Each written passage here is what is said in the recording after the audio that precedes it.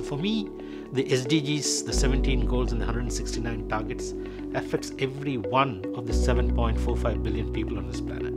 Everybody can relate to something in that goal which will allow them to be better off, their children to be better off, their communities to be better off. And that is the only way I think we can build a sustainable world. But for me, there are 4 levels of action that are important. Firstly, as leaders, as business leaders, as businessmen, we have to be the change.